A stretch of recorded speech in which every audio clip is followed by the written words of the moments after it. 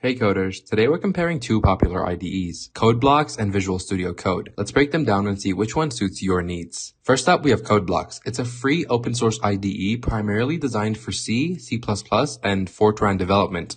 It's lightweight, customizable with plugins, and great for beginners or those focused on compiled languages. You get a built-in debugger, project management, and a straightforward interface. Next, we have Vscode from Microsoft. It's also free and open source, but built for versatility. It supports tons of languages through extensions, think Python, JavaScript, Java, and more.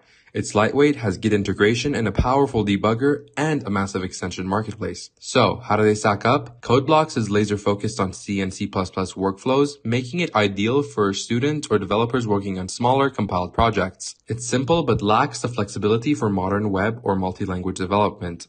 Vscode, on the other hand, is a Swiss Army knife. Its extensions let it adapt to almost any language or framework, and it's perfect for collaborative or cloud-based projects. Here's a quick chart to sum it up. CodeBlocks shines for C++ beginners and lightweight setups. Vscode is better for versatility, modern development, and teams. Your choice depends on your project. That's it, guys. Drop a comment with your favorite IDE. Don't forget to like, share, and subscribe for more tech tips like this one, and happy coding.